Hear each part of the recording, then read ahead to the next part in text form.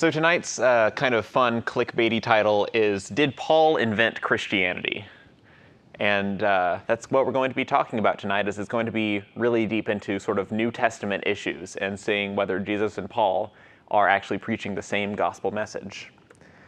So a little bit about what we do here. Most of you guys probably already know this, but Ratio Christi is a national student org that is dedicated to equipping students and faculty to give historic, philosophical, and scientific reasons for following Jesus Christ and for the truth of his message.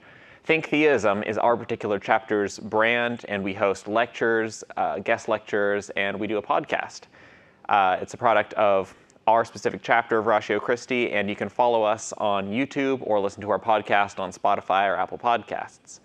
And even though we are a member of Ratio Christi International, the stuff that Think Theism or I say up here is not necessarily endorsed by RC National. So if I say anything heretical, it's not their fault, it's mine. I mean, kind of why we're here is to discuss difficult questions. So we like to kind of get into the nitty-gritty of things that might be hard to talk about, but that's why we're here. And just ultimately, our goal is to show that you can have a reasonable faith. You can bring together your faith and your reason. So since tonight is going to be largely about the New Testament, I thought it would be good just to give a quick summary of the basic plot of the New Testament. And there are two major characters here in the New Testament. We have Jesus and we have Paul. So Jesus was a carpenter from the city of Nazareth, which is in modern-day Israel or Palestine, the Levant area. And in around 30 AD, he started teaching about the coming kingdom of God. So he taught a lot about morals. He taught about loving God, loving your neighbor, treating others as you would want to be treated. We know that it's the golden rule. And he taught a lot about caring for the poor and the needy. He ate with sinners and people that society didn't really like, and he taught people to be forgiving and humble and loving. But he wasn't just a moral teacher. Jesus also identified himself with a lot of prophecies from the Old Testament, especially the ones about the Messiah, or in Greek that's called the Christ, and the Son of Man. And on many occasions, Jesus actually claimed to be the Son of God, or even God himself. So as you might imagine, some people didn't particularly like this, especially we're talking like the political elites of the day, like the Pharisees and the Sadducees. They were not fans of Jesus saying these kinds of things, not only because it was against their religion, but it was also politically threatening to them. And if you want to learn more about the historical context of all the stuff that was going on in Israel at the time, that is what we're actually talking about next week. So I would highly recommend that you come to that if you want to learn more. But because of the political elites' dislike of Jesus and because of a few other factors, the Roman government in Judea ended up executing him by crucifixion, which is what that picture shows there. But according to the New Testament, on the third day after his death, he rose from the dead, and he spent time with his apostles before, 40 days later, finally ascending into heaven. And before he ascended, he instructed his apostles to spread his gospel message throughout the entire world. And that's what they start doing. So the apostles found a church or community of believers in Jerusalem. They have a lot of new members, and they meet daily to break bread, to pray, to worship, and to care for the poor and needy. But, of course, Jerusalem was still a place of great political turmoil about all of this newfangled Jesus stuff that was going on. People didn't like that. And that's where we see Saul of Tarsus come in. So Saul was a Pharisee who was born outside of Judea in Tarsus, which is, we know now that's in Turkey. And he was notorious for persecuting early Christians. So he would go and drag these Christians out of their homes and have them arrested or even put to death. And it was actually because of a lot of this persecution that the church scattered and started spreading to other parts of the world, including the city of Damascus in modern-day Syria. And one day, Paul was on his way to Damascus to actually persecute more Christians, to get letters so that he could throw them in jail. But while he was on the road, a bright light shone around him, and he fell to the ground, and This picture shows that there was a horse there. There was not actually a horse there, probably. But he sees the risen Jesus come to him, and Jesus says, "Saul, why are you persecuting me?" And Jesus commands him to become the apostle to the Gentiles, which was a great change for Paul, who grew up a devout Jew. But of course, Jesus commanded that to him, and he obliged. So he becomes one of the most prolific spreaders of the gospel in history, and he goes all around the world on multiple missionary journeys, sharing Jesus' message. And because he is now the apostle to the Gentiles, he stops going by his Hebrew name Saul and starts going by his Greek name Paul. And during his third journey, he is in Jerusalem for reasons we'll talk about later. And when he's there, he is arrested and he is brought to Rome. And we know from extra-biblical sources that he was eventually executed in Rome under the reign of Emperor Nero. So Jesus and Paul are some of the most important characters in the New Testament. And right here you can see some of the basic structure of the actual New Testament. So it's 27 books divided into 5 different categories, and we're going to be focusing on those first and third categories.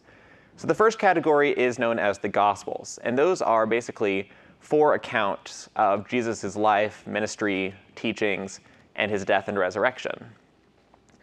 And the second one that we're going to be focusing on is Paul's letters. So Paul wrote various letters to churches and to other individuals, and there are 13 of those, and they also make up a great chunk of the New Testament. If we combine the Gospels and Paul's letters, we see that in terms of the number of verses, makes up about 73% of the New Testament.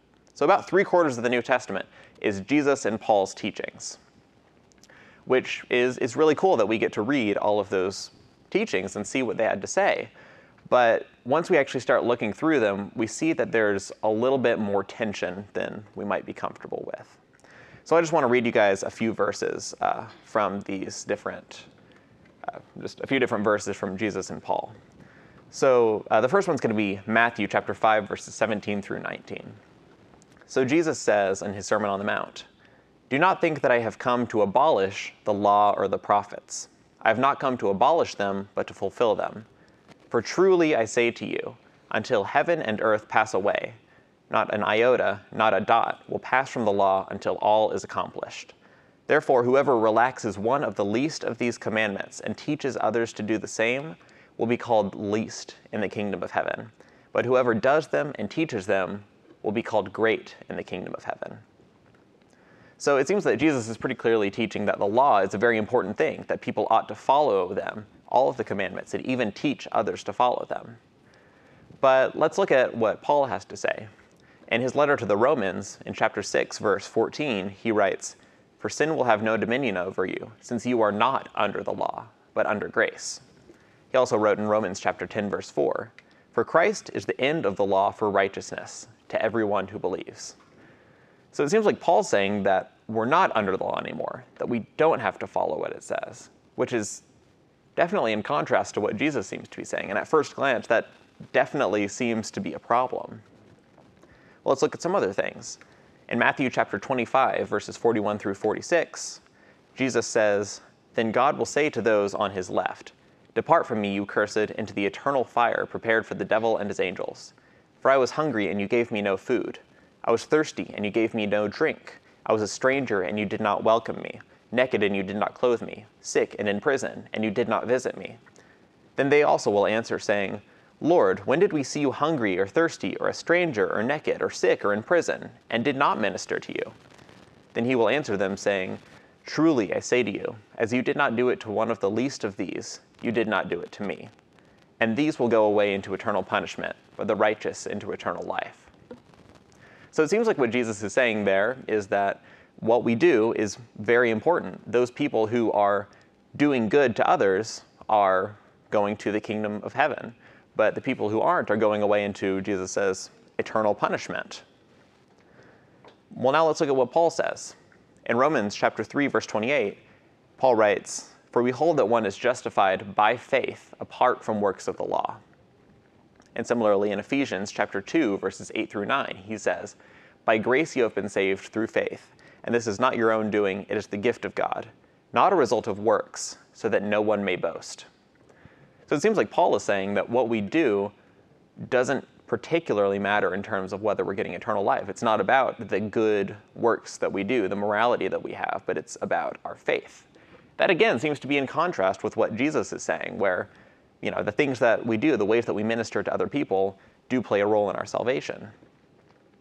And also, less in terms of particular verses, but more about just the general topics that they talk about, Jesus seems to focus a lot more on social issues, like caring for the poor and the needy. But Paul doesn't seem to have that same focus. He focuses more on theological issues like justification or the resurrection. So when someone's first reading through the Bible, this is going to be very confusing, since it seems like they're basically teaching opposite things in a lot of very important areas with the gospel. So what do you guys think about that? Any thoughts? What are some other sources that would contrast that from outside of Matthew, if you have any noted down? Some other sources which would contrast? Some other gospels, rather. You mean in terms of like other gospels that would contrast what Jesus says in Matthew? No, that would go in line with Matthew, just so that you're looking outside of one book. Well, I mean, just the synoptic gospels tend to teach pretty much the same thing. I mean, it's true, Matthew was largely written to, a very specific audience. I can't think of any off the top of my head, but there are, I'm pretty sure Luke also has the line about following the law. I'm not certain.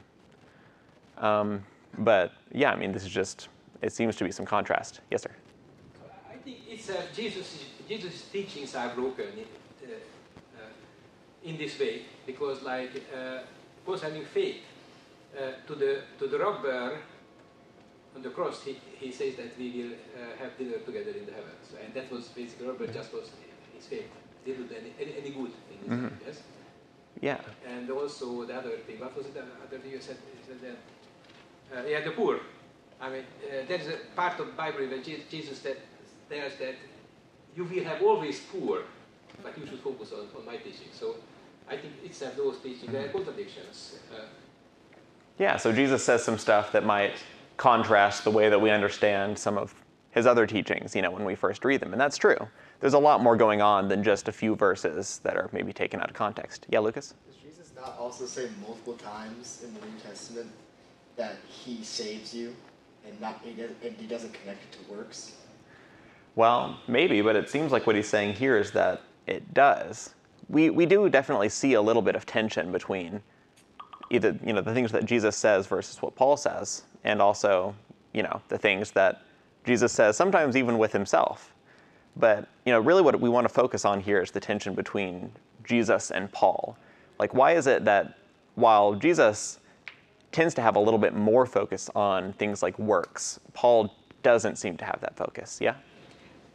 I know that a way that they could be, this might not be where you are right now, but a way that the first point could be reconciled is that there are several different types of law that they could be referring to different types. Yeah. Yeah. So we'll actually get to that. We're actually going to talk about that a little bit later. There's also a verse in Roman where Paul specifies that, doesn't say, he says abolish there, I believe he does use that word there, and elsewhere he says, you are no longer condemned by a law, and that's a different word. And that's, I think he's trying to say that while you're still under the law, you're not condemned by your saved. And that's a slightly different idea. Yeah, it is. So that's, again, something that we'll actually get into. We're going to talk a lot more about Paul's view of the law versus the gospel. So to explore some of this tension, we're going to be using these two books. So the first one is called A Beginner's Guide to New Testament Studies by Nijay Gupta. And the second one is called Jesus and Paul Reconnected. It's edited by Todd D. Still, and it's actually a collection of 6 different essays from New Testament scholars on various issues talking about the tension between Jesus and Paul. We're going to be looking in depth at 3 of those essays. So this tension is not just something that one notices maybe when they're first looking through the Bible, but it's been noticed by a lot of New Testament scholars too. So many scholars in the late 19th to early 20th century started having this theory that Jesus' message had actually been corrupted as it was spread, and that this corrupted version is what we have as Christianity today. So it was influenced by things like Hellenism or paganism or Gnosticism, things that were not in line with the kind of things that Jesus would have said. And most of them put Paul at the center of this corruption for a few different reasons. For one thing, Paul was the apostle to the Gentiles, and the Gentiles did not have the same kind of Jewish background that Jesus and his audience did, so there may have been a tendency to change what was being preached. Similarly, Paul was born amidst the Jewish diaspora, like we talked about. He wasn't born in Judea, and so he might have had more outside influences, making him more prone to change the message.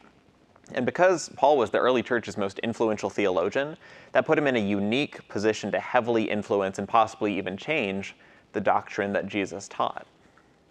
So here's a couple of quotes from scholars on the issue. So James Tabor in Paul and Jesus writes, "To defend the idea that Paul taught the exact same thing as Jesus requires one to ignore, downplay, or deny altogether the sharp tensions and the radically irreconcilable differences reflected within our New Testament documents, particularly in Paul's own letters." To put it a lot more concisely, William Reed said that Paul was the, quote, second founder of Christianity. So since then, many of the assumptions behind this viewpoint have actually been debunked. So for one, they claimed that because Paul grew up in the diaspora outside of Judea, he was influenced by paganism and Hellenism, especially to an extent that maybe people who were born in Judea would not have been.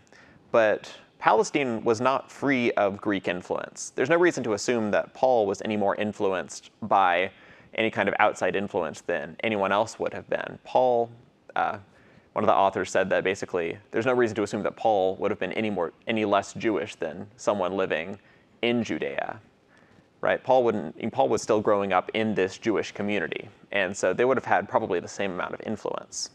And Paul's theology still very clearly highlights his Jewish heritage. He always spoke of, the God of Abraham, Isaac, and Jacob. He never co-opted Greek gods or any pagan practices. He wasn't a syncretist, is the word. But even though a lot of the assumptions behind that hypothesis had been debunked, there clearly is still some tension between their teachings. That tension still exists, and it's especially prevalent in the way that a lot of people perceive of Christianity in the modern era. So Anthony Thistleton in The Living Paul writes, "Very many people, perhaps even millions, view Jesus of Nazareth with admiration and respect, but they see Paul as the founder of a different system of doctrine and the inventor of established churches." So he says that basically Jesus, and a lot of people see it, that Jesus was this nice, kind, loving, maybe like a kind of hippie sort of dude who loved everyone and taught something very different than Paul was with his, religion and churches and all of this other theological stuff. This has led to things like the Red Letter movement, which is a movement that says that we should focus either more on or solely on the teachings of Jesus, which are, in the Bible, the red letters, and less on the writings of other biblical authors who weren't Jesus, especially Paul. So when we're looking through these different verses and trying to harmonize them, we're going to have, as Christians, a little bit of a different approach than a skeptic might have. And this is because most of us as Christians have some concept of biblical inspiration or biblical inerrancy, which in general is just the idea that the Bible is true in everything that it teaches. So this right here is the Chicago Statement on Biblical Inerrancy. It's one that's held to by a lot of evangelical Christians. And it says, quote, "Scripture is without error or fault in all its teaching." So when a Christian is approaching two different Bible verses that seem like they might contradict each other, they know that if they actually contradict each other, then they can't both be true. But they have to both be true. So there has to be some way that what these two verses are saying is actually in line with each other. So when two different passages seem to say two different things, we have a tendency to harmonize the two passages. And that's a lot of what I think we were doing earlier on. For example, when we talked about the different kinds of law, like that's a way to harmonize the differences between Jesus and Paul. But a skeptic is not going to have this approach, because a skeptic is going to, at first, approach the Bible as a purely human text, the same way they'd approach probably most other texts. So if two passages seem to teach different things, and there's not some sort of obvious way that they're connected, then they probably do teach different things in their eyes. So because of this, they're not going to focus maybe on what the Bible says as a whole, but focus on the individual authors and what they're teaching, like Luke versus Paul or Matthew or James. They're going to look at the different historical and textual traditions that they're coming from, like the Jesus tradition is a term that you see come up a lot. So tonight I want to try to maybe avoid the tendency to harmonize things and come up with reasons why they can go together really well, and just try to look at the passages for what they are and see where we can find congruity. What do you guys think? Any questions?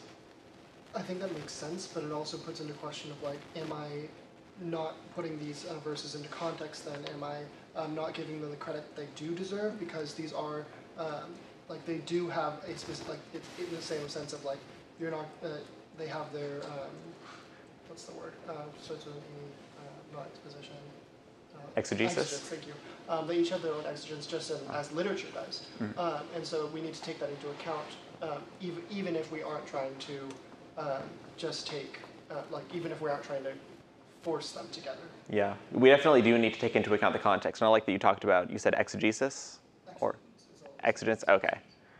Well, because, definitely one of the things that we want to avoid is eisegesis. If you guys are familiar with the terms exegesis and eisegesis, they're sort of two different approaches to understanding what the Bible has to say.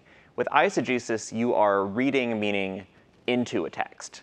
And with exegesis, you're trying to pull meaning out of a text. So it's not that harmony is inherently a bad thing to look for, but the problem is when you're trying to put meaning into a text that makes it harmonious. Our goal is going to try and be to take meaning out of the text to see whether or not they're actually aligned. So we're going to try to go for an exegetical harmony. So to look at Jesus and Paul, I'd like to talk about three different issues, and these are in line with three of the essays in Jesus and Paul Reconnected. We're going to look at what Jesus says about them, what Paul says about them, and we're going to look to see if they're actually teaching the same thing, where they're the same and where they might differ. So our three issues are going to be the role of grace in the gospel, the importance of the law versus the gospel, whether it still applies, things of that nature, and lastly, concern for the poor and how central of a role that plays in the gospel. So first, we're going to talk about the role of grace.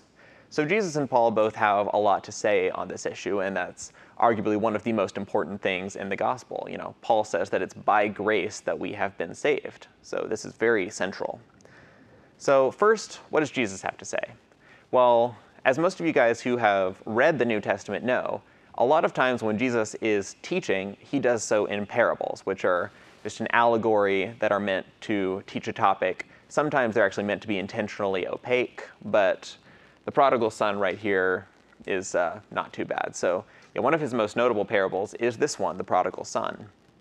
And to give you a quick summary of what happens in this one, in this story, a boy asks his father to give him his share of the inheritance, even before the father has died, which is extremely rude because it's essentially the boy saying, hey, I don't care about you, I wish you were dead, I just want your money. But the father obliges. He gives the son his inheritance, and the younger son runs away and spends it all on partying and whatever else a young man might spend his money on, but he was not living a good life, and eventually he runs out of money.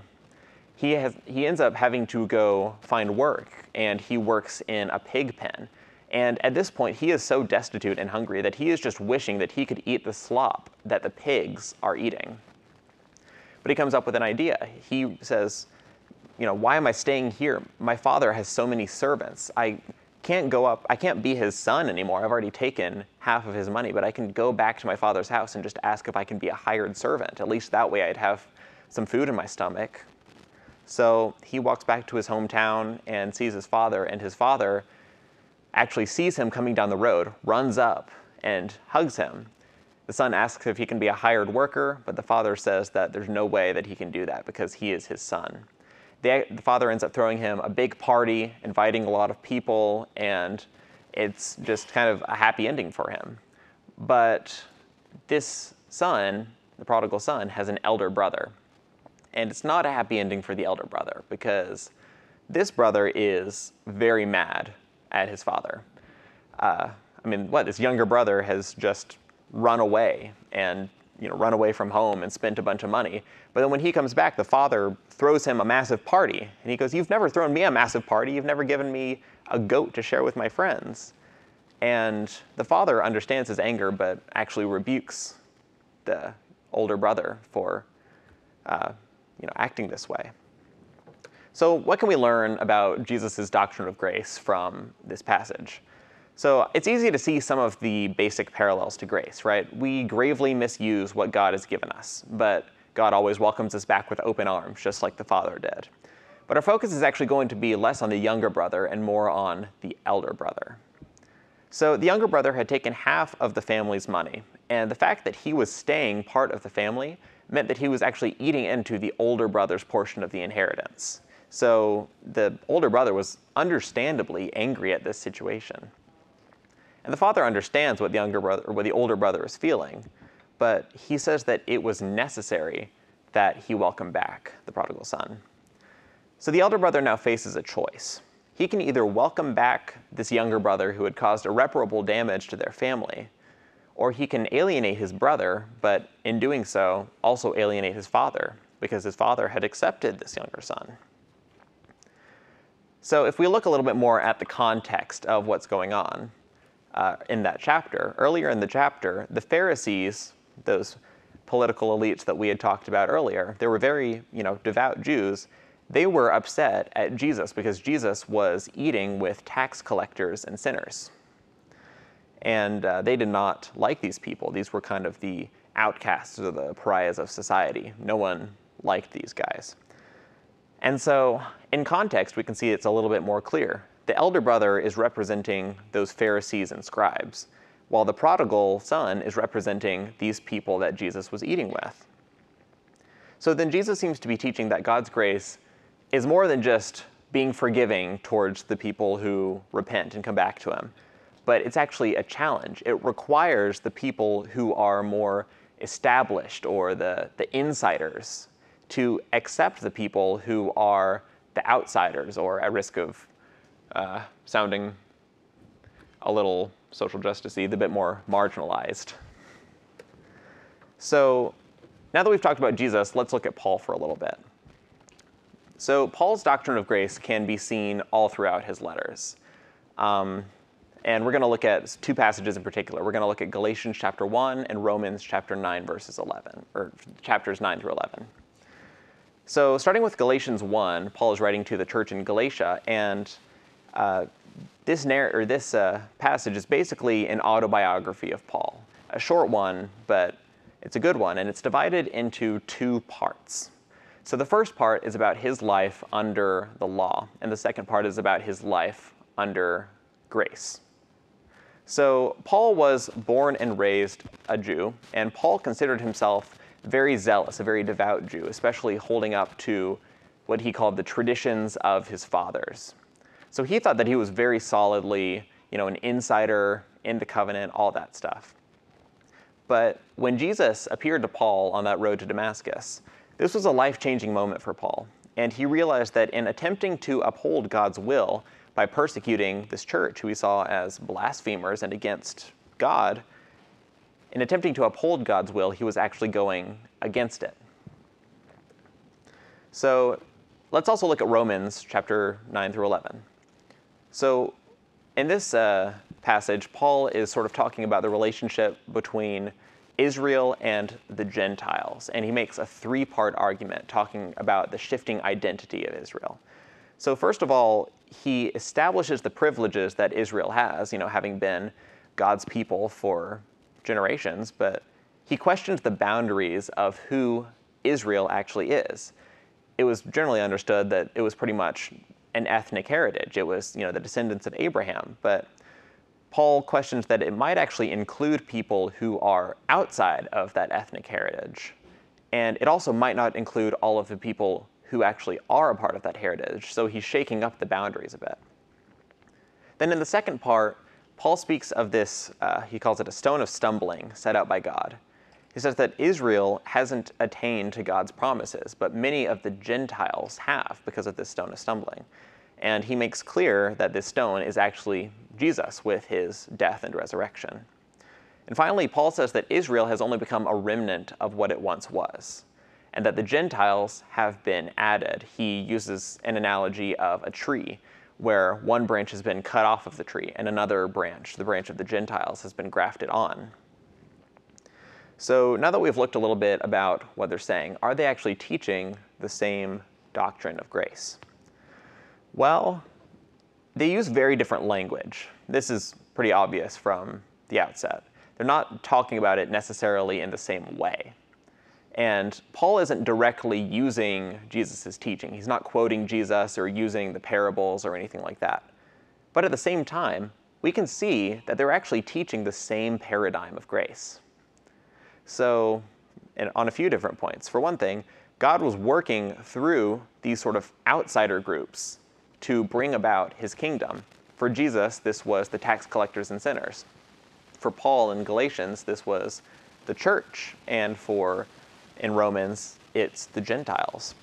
And the groups that had considered themselves insiders, so those would be like the Pharisees or Paul himself or Israel, the Jews, had to accept these people or risk being alienated from God's covenant and grace altogether.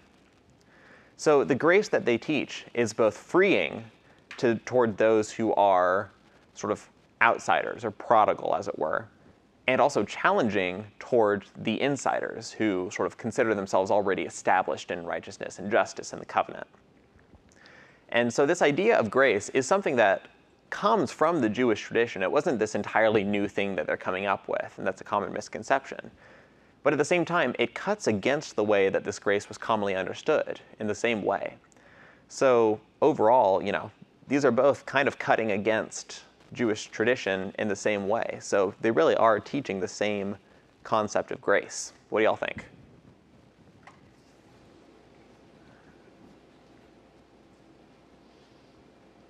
Anything? All right. So now let's move on to the second issue. So this is going to be the law versus the gospel.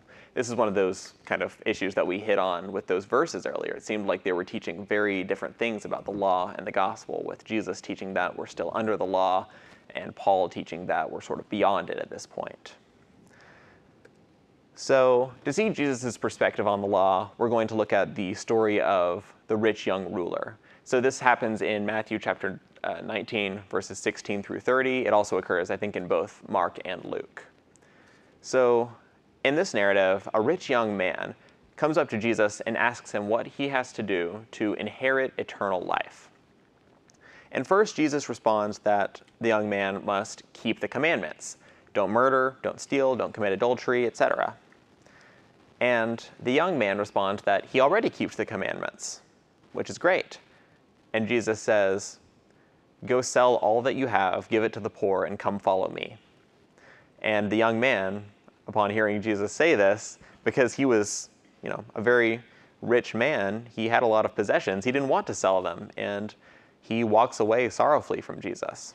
This is where we get the famous quote of Jesus saying, "Truly I say to you, it's more difficult for a rich man to get into heaven than for a camel to pass through the eye of a needle. But with God, all things are possible." That's what this picture was an attempt of. But Was that the prompt to put Dolly? Yeah, it was a camel next to a sewing needle. But I don't think we used Midjourney. I don't think it was very good at drawing organic pictures. This was the best and least terrifying. I want to see those now. Yeah. So anyway, to go back to what Jesus was talking about, the order of Jesus' responses is actually very telling here. So he first tells the young man that he has to obey the law. Now, this young man was Jewish. He'd probably grown up Jewish. And if you'd grown up Jewish, you knew that the way to inherit eternal life was to follow the law, was to follow God's commandments. So that was no surprise to him. And he said, yeah, I already do follow all of this. And this was not, too far off of what Jesus typically commanded. Jesus consistently supported upholding the law, like we saw in that verse a few slides ago. But at the same time, there's a little bit of mixed messaging, because Jesus also sometimes seems to cut against the law. He has his disciples pick up grain on the Sabbath. He doesn't really care too much about the ritual hand washing and things like that. And he actually condemns the Pharisees for pressing people too hard on what he calls the weightier matters of the law, things like tithing, and not focusing enough on the, things like the morality, the loving God and loving one's neighbor. So that's a little bit of an interesting thing that Jesus does. So after the rich man says that he already does all of those things, he follows the law, Jesus adds that the ruler has to sell all that he has and give it to the poor and follow Jesus. So our first instinct might be to think, oh, well, this is an additional requirement. This is something else that Jesus is asking us to do. Not only is this man having to follow the law, but he's having to sell all that he has and give it to the poor. But that actually doesn't really make sense in terms of this order, because, why would Jesus leave out this major additional part of the requirements to inherit eternal life from what he said at first until after this person said he already followed the law? I mean, this young man would have already known that he needed to follow the law to get eternal life. So why did Jesus leave that out until later? The implication here is that this isn't actually an additional requirement to the law, because separating them wouldn't make sense in that context. Somehow, this second requirement is part and parcel of that first requirement. So there are a couple of different ways to look at this. So one option is that Jesus is teaching that selling all that the rich man has and giving it to the poor is the way to truly uphold the law. Because the law revolves around loving God and loving one's neighbor. If Jesus is God, then giving up everything to fully follow him would be what the law commands. The other way we might look at it is that the requirements for the law have changed in light of Jesus coming to earth and dying on the cross and all of that. That somehow the requirements for obedience to the law are different in light of the gospel. So we've seen what Jesus has talked about, so now let's look at Paul. So Paul's view of the law is best seen in his letter to the Galatian church. And that's because in the context of the Galatian church, there had been people coming up to this church and instructing its members that if they wanted to be saved, they had to follow the Mosaic law. And that's sort of represented by the idea of circumcision. They had to be circumcised, things like that. And Paul argues that this is contrary to the gospel. And he actually says that if anyone is preaching to you a gospel that's contrary to what I am teaching you, let them be anathema, let them be accursed. So Paul's very strongly against this requirement that these people are saying to have to follow the law. Paul speaks of the law as a curse very commonly. And he talks about the people who are under the law as slaves. He also seems to say in Galatians that the law was a temporary measure, and that with Christ's death came the law's fulfillment. And he says that those who are in Christ are no longer under the law. So it seems like Paul's pretty antinomian, pretty anti-law. But at the same time, we see a little bit of mixed messaging from Paul too. Because Paul in Romans chapter 7, verse 12, says that even though he sees the law as a curse, he says that the law's demands are holy and righteous and good. So how can that be? How can the law be a bad thing, but all of its demands be good things? He seems to argue that the law is a curse to us because we can't fully follow the law, and that the law has no power to bring life to the dead. It has no salvific power.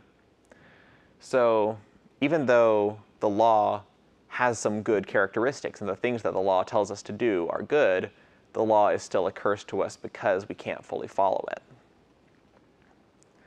So are Jesus and Paul teaching the same thing? Well, they definitely do share some common views of the law, right? So they both share this view that the law's demands are good. Jesus definitely seems to support that, and Paul says that in Romans. And they say that they would both agree that it's a statement of God's will for his people. They would also agree that the law doesn't have any power to save people, that only the gospel has that power. Otherwise, Jesus wouldn't have needed to come, and Paul very clearly seems to take that view. But at the same time, there does definitely seem to be some differences in what they're teaching, right? Jesus never speaks of the law as a curse in the way that Paul does. And then Jesus also never speaks of redemption from the law. Jesus generally sees the law as, in general, good, where Paul kind of seems to see it as, in general, a bad thing that we need saving from. So it seems like a pretty sharp difference here between what they're teaching. But one way that we might think to resolve this tension is, like I think Rowan said it earlier, is that we might think to divide the law into two separate parts. We might have the moral law and the ceremonial law is the common parlance for it. And I mean, here's why we might think to do that. For one thing, Jesus says that the law revolves around loving God with all one's heart, soul, mind, and strength, and loving one's neighbor as himself, and doing unto others as you would have them do unto you. I mean, Jesus says that on these things hang the law and the prophets. And it seems like also what Paul is generally rebuking about the law is the people who are forcing the churches to adhere to the ritual demands of the law, things like circumcision. But he still praises things like the fruits of the Spirit, love, joy, peace, patience, kindness, goodness, faithfulness, gentleness, and self-control. And he says that against these things there is no law, that the law is actually good in supporting these virtues.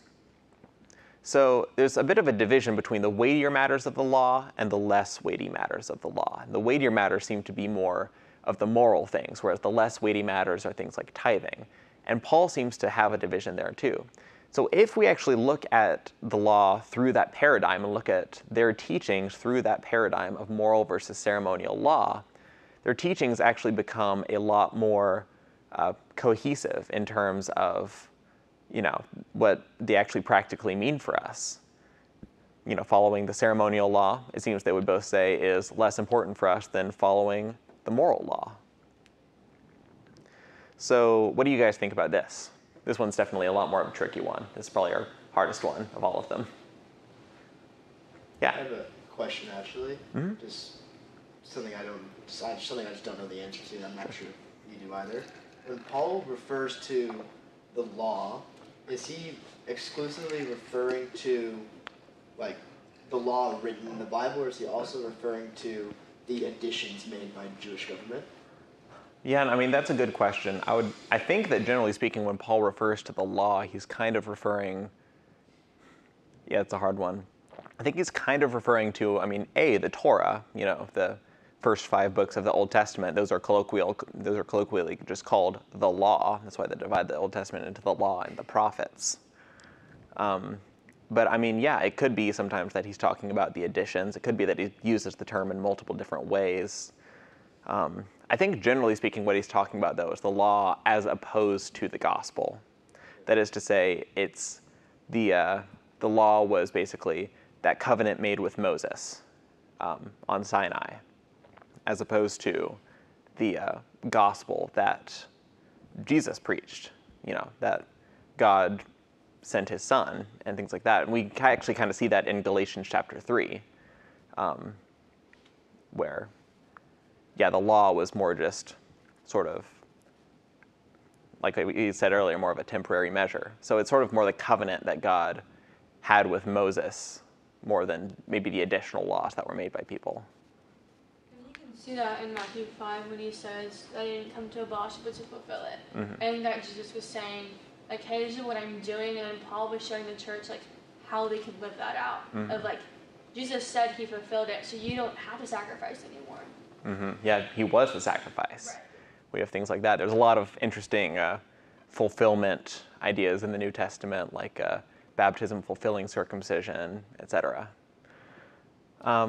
Yes. And do you think, and I don't think you really said this, but in the rich young ruler interchange with Jesus and the rich young ruler, it seems like you could say, even a skeptic might understand Jesus as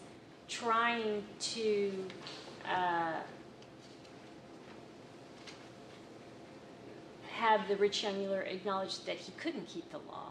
Mm-hmm. You know, you say you've kept the whole law, but you know, do what it says. Mm-hmm. You know, sell your possessions and follow me. And he's going, oh well, I guess I really can't keep the law. And I think that's a good way to look at it too, because that's when the rich young ruler leaves. Jesus says, well, I'm telling you, it's harder for a camel to get through the eye of or it's harder for a rich person to get in heaven than for a camel to go through the eye of a needle.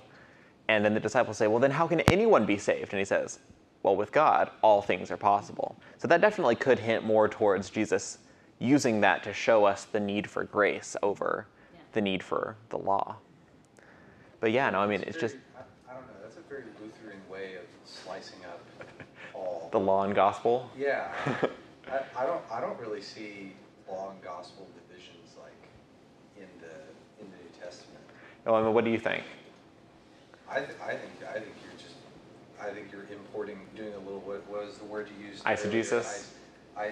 Asymmetrical, isosceles I think you're reading the Bible through the lens of Luther. Luther did that, slicing up stuff. Like, I don't read in the Torah anything about moral and ceremonial law. It's like, it's all just law. Yeah. Well, and the guy who made, the guy who wrote this essay that I'm going off of, he actually did very clearly say, he's like, just so we're clear, this division between moral and ceremonial is not explicitly made anywhere in the Bible, anywhere in the New Testament. But what he's saying is that it's more of just a paradigm that we can use to look at it to see that they're actually showing the same thing, as opposed to a division that they make that we're supposed to, some sort of fundamental division there. Where if we divide it into the moral and ceremonial law, then it helps us understand, okay, yeah, this is what we really need to be focusing on, is loving God, loving our neighbor. And I think Jesus and Paul would both agree on that.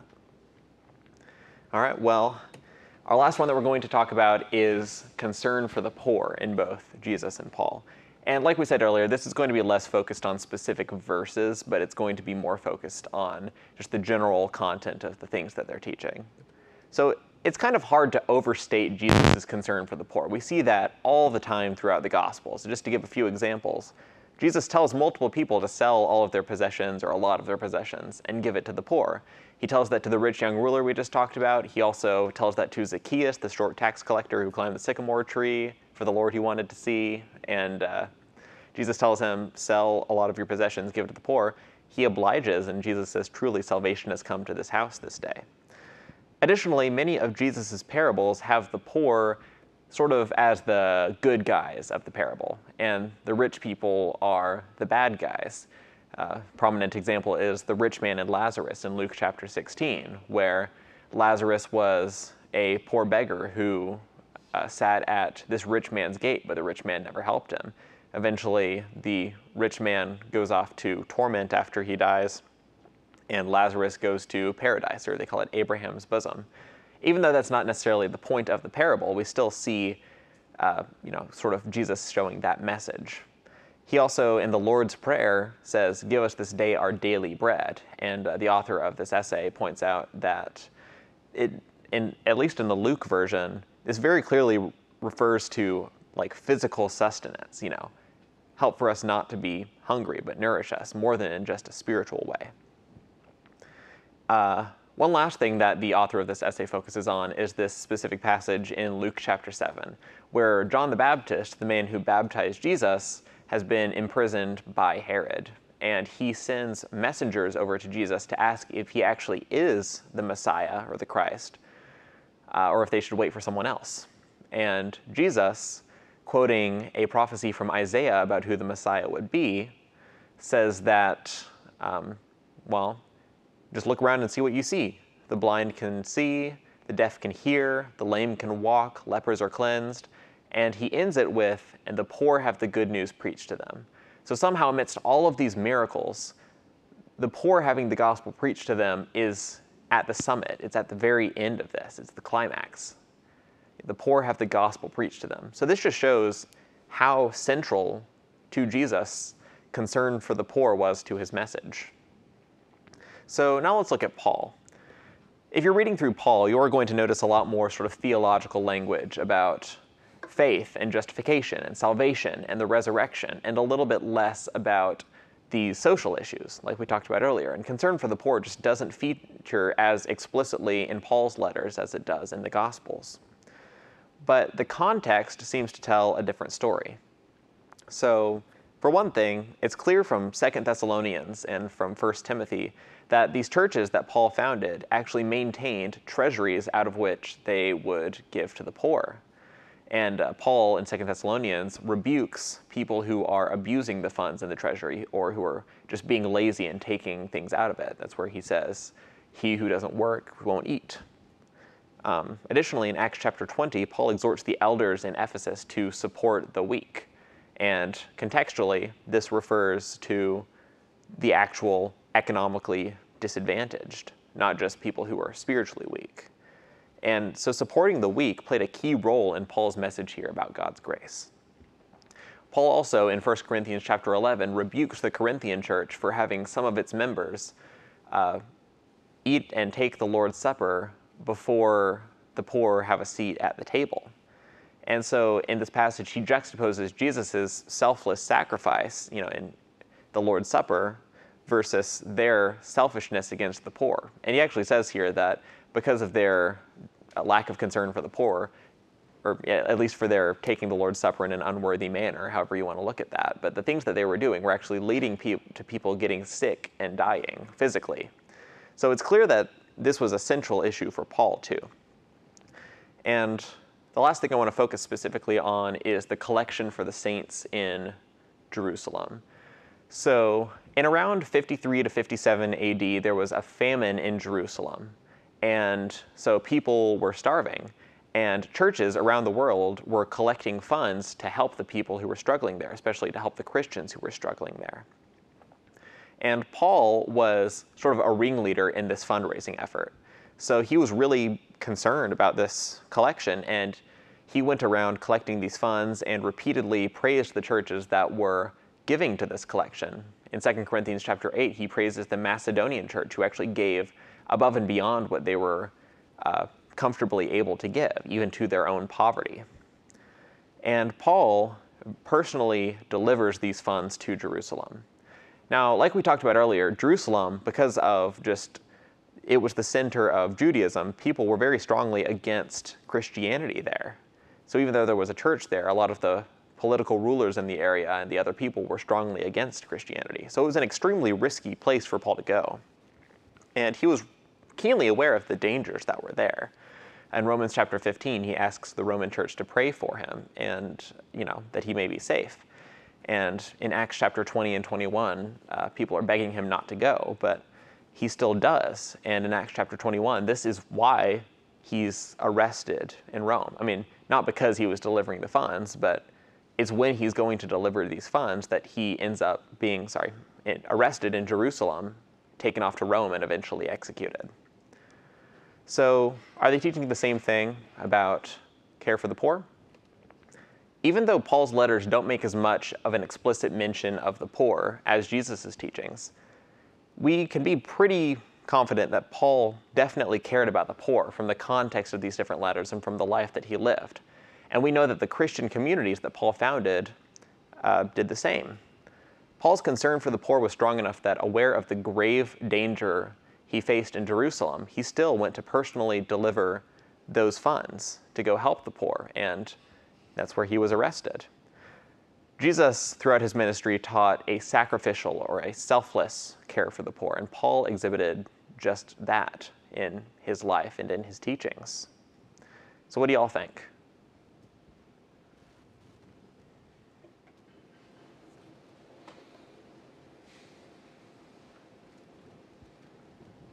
All right. So what should we take away from tonight? Well, if we look at Jesus and Paul's teachings, we can see that there's definitely some tension between them, at least at first glance. And because of this tension, scholars have theorized that Paul corrupted Jesus' message, and that this corruption is what we know as Christianity today. And the tension between Jesus and Paul's teachings, even though a lot of those assumptions had been debunked, it still greatly affects people's perception of modern Christianity. So we looked at a few issues, and we've seen that even though there are some differences, Jesus and Paul still are fundamentally teaching the same gospel message. For one thing, that grace is both freeing to outsiders and challenging to insiders. That the law is an expression of God's will, but has no salvific power, and that the ritual demands of the law shouldn't overshadow the gospel or possibly the moral demands of the law. And that concern for the poor is central to the gospel message. So I think definitely one thing to think about is when we are looking at those passages, there's a strong tendency to look at them and try to come up with the quickest explanation that we can to figure out how they actually don't contradict each other. But sometimes it's actually really helpful just to sit with the discomfort for a little bit and to look at,